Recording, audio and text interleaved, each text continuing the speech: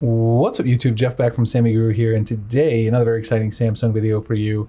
And One UI 7.0 has finally started rolling out pretty much to every eligible flagship device, even a lot of mid-rangers.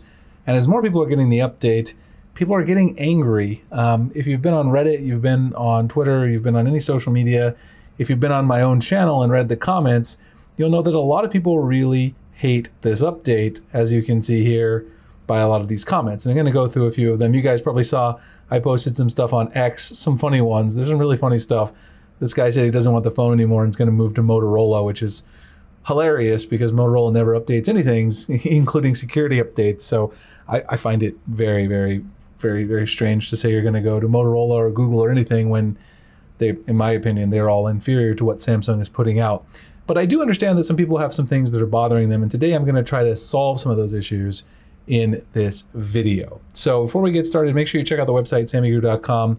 We have lots of great written coverage over there, tutorials on how to do some of these things as well. You can check back every day for up-to-date Samsung news. If you're going to purchase an upcoming Samsung device like the S25 Edge, Z Fold 7, or Z Flip 7, you can get a free case cleaning kit, desktop phone stand, put in your phone number, your email, or both. We cover all the shipping costs. This is US only because, of course, the shipping costs would be very expensive internationally. All you have to do is use our affiliate link. That's how we fund the entire program. That'll be in the pinned comment description if you guys are interested. And so, like I said, going back to this, you kind of read through my comments. This is the video I made about first 10 things to do, which is done very well, but some of the problems that I keep seeing people mention, I mean, just saying the UI sucks is not something I can really constructively respond to, but there are some questions that people have about putting some things back how they might want them that I wanted to address. So I have a keep list here. As usual, we're going to go through some of these. Some of them are things that I did cover before, but some of them are things that I have not. And so it should be interesting, hopefully helpful for you guys. So the first one, merge quick panel and notification panel. Lots of people have complained about the fact that if you swipe on the right, you get your quick settings. You swipe on the left, you get the notification panel. They want to combine them like it was in the past, One UI 6.1. Go ahead and hit edit here, panel settings.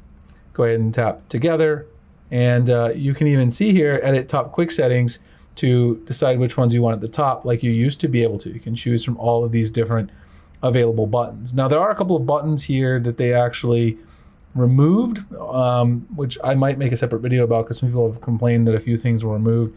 There are some ways you can add some of these back, but a few things have been removed from this panel, but you can still edit your top 6. So once you put these together, and exit out, hit done, now you're going to have everything together. No matter where you swipe, it's going to be there.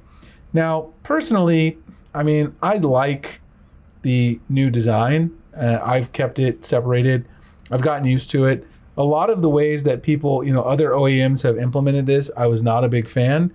But the way Samsung has implemented, I think, is actually pretty nice. But if you do want to go back, you can easily go back to the old version where they're combined there in the quick and notification settings.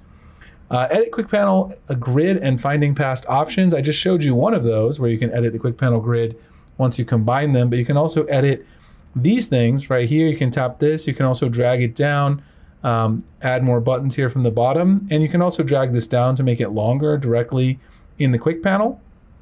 You can also move these panels around, right? So some people, I think, aren't necessarily aware that you can do this. You can get this to your liking, however you want it to be organized. Now, the one thing I know that a lot of people want to do that you can't do is for now, you can't really delete any of these panels. It would be nice if Samsung would give that option. Right now, that's not an option, but if we give feedback, you go to the Samsung members forum and give feedback. The moderators there really do listen, and it's possible maybe with One UI 8 even they could add something that makes this a little bit more customizable to your own liking. Like I said, anything that you don't like, the option to go and buy a new phone, in my opinion, is not a good one because Samsung puts out the best hardware. They also really are the most timely outside of Google with updates.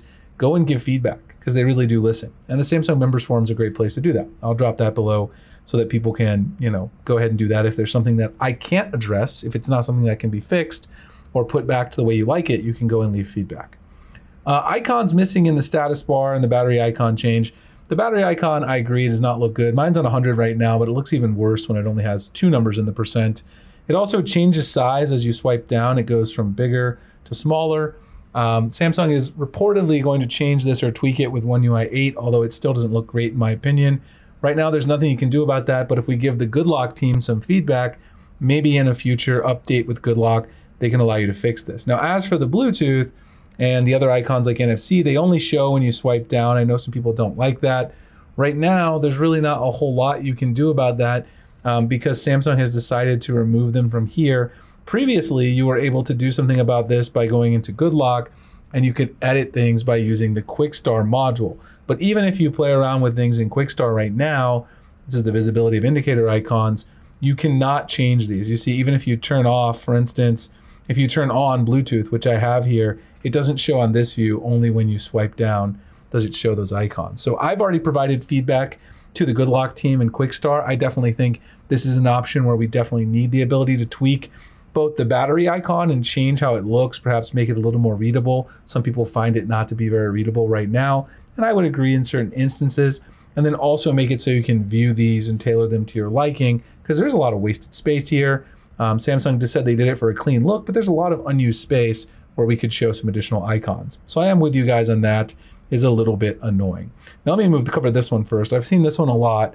People say they don't like the now bar at all and they want to get rid of it. Well, you can get rid of the now bar. There's not a way to disable it all at once, but you can do it in two-step procedure. What you can do is go to the lock screen in AOD, go to now bar, and then down here, you can simply turn off basically everything. You see here, you can turn off all of these features. Just get rid of all of them. And then, obviously, if you're on an S25 device, you can turn off the now brief, turn off the current mode, and then you'll be good to go. In fact, we also, you can also, if you're using the AOD, I don't have my AOD on right now though. Let's turn this on just for these purposes. If you're using AOD, you also want to make sure you go in here and turn off show now bar on the AOD settings, and then you'll be set. So once all these are turned off, essentially all the content that it aggregates is no longer being shown. So you shouldn't see any now bar on your lock screen, on your always on display, or up here in the live notifications. It should all go away. Now, I do like the now bar. In fact, I love the now bar feature, but I'm going to turn mine back on so I don't forget. But that is something that you can do if you don't enjoy the now bar. Another complaint I've heard about the now bar and live notifications is that people don't get sports notifications from Sports by Google. Well, if you go into Sports by Google, there's a couple of things. You have to have the settings turned on to follow a particular team or league, and also turn on personalized search and web app activity. So you can check this by tapping here on Sports from Google. Make sure you're following some teams. You can see here I'm already following a lot of teams, and you can follow additional teams from right here as well. You'll see all the teams that you follow when you first tap it. If you're not following any teams, you need to follow teams or leagues for them to show up. Now, once you've done that, make sure you go into your personalized search and make sure that this is also enabled here. You can see I have it enabled, and web app activity, which is also under customization. And you can see that I also have this enabled under my Google account. If you're missing one of those, then you may need to also reset some settings. And we wrote a written tutorial on the website. It's a little bit longer. Huge shout out to Larry who helped us out with this. I'll drop it below, but there is a way to kind of troubleshoot this. I haven't seen any recent issues with the May update for S25 devices and the most recent S24 update. This seems to be working now as long as you enable these things that are under the Sports from Google settings, but you can also try that longer tutorial if you're still having an issue. Lots of people complaining about Gemini now being the default when you long press the power button. Some people had previously had their power off, menu set to that button. Well, you can still change it very simply. If you hold down your power button and your volume down, you're going to get your settings here. Go to side button settings, and then under long press, you can easily change this to Bixby or the power off menu. Under digital assistant, you can also change it to another eligible one like ChatGPT, but there's even more you can do. Not only can you switch to Bixby or power off menu from here, if you have Good Lock, you can actually go to the RegiStar module of Good Lock and change this to an even more robust set of things. Let me actually find RegiStar, there it is. You can change it to even more options, not just Bixby and not just the power off menu. You can edit the side button entirely by just turning it on RegiStar. Now you've got all these different things: screenshot, flashlight, auto rotate, show recent apps, open a particular app. Now, if you turn this on, it does override the standard side button settings we just showed. And I personally, again, I like Gemini. I've been using it quite a bit, but you can do this and you have a lot of options with RegiStar if it's not something you enjoy, if Gemini's not something you use. Next up is the persistent location indicator and battery life issues. Now, a lot of people, I made a separate video about this, but a lot of people are under the impression, so when you unlock your phone, let me just show you. When you unlock your phone, you go up here, you're gonna see this green indicator. If you tap it, it says you're being used by system apps almost all the time when you unlock it. And you see these Google Play services and some other system apps up there at the top. Now, this does not mean it's really draining extra battery. You see it goes away after a second. This really is because Samsung made it more obvious when system apps are using your location in the background. These apps have always used location in the background. You just weren't notified. You were only notified if like foreground apps were using it. That's when you would see the little green indicator on old versions of One UI. So this isn't necessarily draining more battery, but if you are having battery issues, there's a couple of things you can do that I recommend that I've talked about in previous videos. One of those is if you go into device care, you can run your device on Performance Profile Lite, which gives you better thermals, better battery life in general. I run my device on it a lot. This will give you better battery life for sure. You can also go into your optimization settings, make sure you have auto restart turned on to auto optimize your device. I do it once a week at 3 a.m. on a particular day. And then the other thing you can do, which we made a short video tutorial on right when One UI 7 came out, is to clear the cache partition on your device. Anytime you do a big update, it's just a good idea to optimize things and make sure everything is working properly. So I would recommend that as well. Whenever you do a big update, things can always get slightly messed up. That's just the nature of Android, but that's the price you pay for freedom and all the customization that we have that iOS users don't enjoy. So those would be my suggestions. The light performance profile, make sure that you are also using auto optimization every week to do an automatic restart, and then also clearing the cache partition just to give that a shot. Should work pretty well. I've really had no battery life issues. Mine hasn't been any worse on my S24, my S25, even my S23 since getting One UI 7 and taking these steps. Up next is to get the larger music widgets and other app widgets back. So this also requires a Good Lock module. So if you go into Good Lock and you download Lockstar, which is this module, Lockstar is now editable from the lock screen as well. But what you'll able, and so once you install it, you can actually go to the lock screen. You can long press here and then go here.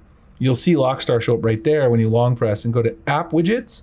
So people were saying they don't like the Nowbars music player, it's too small. Well, once you enable Lockstar, you can get all widgets from every app. So you can go to your Spotify widget, for instance, and I can grab my large Spotify widget and I go ahead and throw that right back on my lock screen. So you can see now, there I have it. You can move this, you can tap on it and make it larger, make it as big as you want, whatever size you want on the lock screen, and place it right there. You can also change the transparency, play around with that, and get your large music player back. So you can save that. I personally find the Nowbar sufficient, but if you want that really big widget right in the middle, you can do that. Samsung removed the option to get all the extra widgets when you tap the time, but you can now have widgets right below the time and place them anywhere on your lock screen with Lockstar. So you actually have even more freedom, in my opinion, but you can definitely get that large music widget and other widgets back if you want. Grid size issues. This is one that Samsung really needs to fix. Some of the widgets, especially the first-party widgets in One UI 7, they are not optimized for alternative grid sizes. You guys see that I have the 5 apps across. So when you long press here, go to settings, you see on the home screen grid, I have the 4:6 home screen grid. That's what I'm using on the main grid. But if you change this to 5:6 on the main grid, it creates a lot of weird spacing issues with widgets. Right now, there's really no way to mitigate this. You can just choose the widgets that look the best or allow them to be stretched out. Bixby in the back is on my speaker and thinks that I'm trying to ask her a question. Anyway, this is an issue that right now can't really be resolved other than just, for instance, using Home Up from Good Lock and using the new DIY where you can freely place everything. But in terms of stock settings, it's really best to use the 4:6 in terms of the main grid. You can still enable 5 at the bottom, but some of these first-party widgets in One UI 7 have some kind of issues and the grid isn't optimized for that. So One UI 7 was supposed to fix this, but it's not fully fixed if you choose an alternative grid layout. You still need to use the default one or use Home Up if you want to kind of freestyle things. Hopefully they'll fix that more with One UI 8. Poor memory management issues and lag. I definitely recommend clearing the cache partition. That's one thing. The auto restart I talked about earlier as another thing. But also if you go into device care and you go into your memory section, one thing you can try is you can try to turn off RAM Plus or go down to the 2 GB option. You can see right there. So you can turn this off, which you need to restart. So I'm not going to do right now. A lot of people have it to 8 GB by default out of the box when you install One UI 7. Ice Universe, who's a very popular Samsung leaker, said he tried 2 GB because that actually uses the minimal available. Because apparently, even if you turn it off, there's 3 GB reserved for RAM Plus, which I find very weird. But I did test that, and it does seem to be true. So what you might want to do is to try to turn this down to 2 gigs. I tested it, and it works pretty well. Again, you do have to restart once you make this change. So to clear cache partition, have that auto optimization on where it restarts automatically, change 2 gigs on RAM Plus, and that should hopefully help you with some of these poor memory management issues, any hiccups that you have with One UI 7. Call screen changes and recording. So a lot of people ask me questions about call recording and if this is always enabled. The answer is no, it's not. So call recording is not enabled on every call automatically. You have to turn on the call recording from the call screen. And of course, recorded calls can then be transcribed automatically using Transcript Assist. So if you want to turn that off, just tap Transcript Assist and then turn that off directly from here, and it won't automatically transcribe your calls. But there is no automatic recording to where it can record every time, because that's not necessarily something that complies with certain regulations in various countries. That's why Samsung was finally able to bring this to more regions, because they implemented it in a way that complied with a lot of those rules and let them, get this, certified. So one thing that also people have said about this is they would like to turn off the notification that the call is being recorded here in the US. It reads a notification to the person you're taking a call with. You cannot turn that off either, for the same reason. Samsung wants wide applicability and wide compliance with various laws and regulations. I know not all laws and regulations require that, but enough of them do, and Samsung wants this to comply as widely as possible. The last one that I've heard is people talk about missing features. When you go into the Galaxy AI menu on your model, you may not see all the features that are listed here. For instance, audio eraser, photo ambient wallpaper, now brief. A lot of these are exclusive to specific devices. For instance, the S25 Ultra, obviously, that I'm using now has everything that you can get. But for instance, photo ambient wallpaper, audio eraser, and then the Now Brief are not available on other models. The Now Brief not available on anything but the S25. Audio eraser is available on the S24, but not on the S23, etc. Now, the good news is in One UI 8, if you're looking forward to the Now Brief and you want that, Samsung is bringing this feature that kind of aggregates all of your content, gives you AI recommendations and summaries in one spot. This will be coming to other devices with One UI 8 later this year, including the S24 and the S23 series, and we've already reported on that over at Sammy Guru. Now, I know I didn't answer everyone's questions. I'm sure there's still some things that are making you angry. I aggregated the ones where people were complaining the most about a specific thing and hoping I could try to address whether or not it's possible to fix it. Of course, you could fix some of these things by rolling back to One UI 6.1, which a lot of people have asked me how to do. That's not easy to do. You need to unlock your bootloader. You need to have a little technical knowledge to use Odin and downgrade your software. You could do it theoretically, but it requires quite a bit of technical know-how, and likely you're going to end up voiding your warranty. If you don't know what you're doing, you might end up breaking your phone as well. So I'm not going to show a tutorial on that. But if you really cared enough, you wanted to do it, you could find it on the internet. Anyway, if you guys have other questions, drop them below. I'll try to answer as many as I can. Appreciate you guys checking out this video. Again, make sure you check out the website, sammyguru.com, for more great written tutorials. I'll drop other tutorials like clear cache partition, the Google Sports tutorial we did on the site, and a few other relevant ones we did in written form. Check the site daily for more great Samsung news, content, tutorials. I'll see you guys in the next one. Thanks so much for watching.